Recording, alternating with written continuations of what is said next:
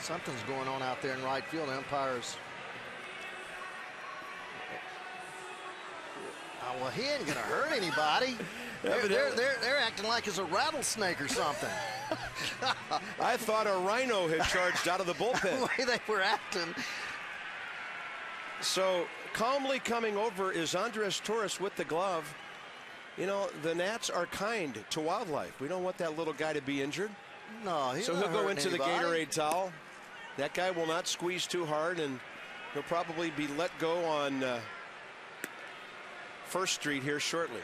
Scott Harrison, he was about in center field. Game held up on account of grasshopper.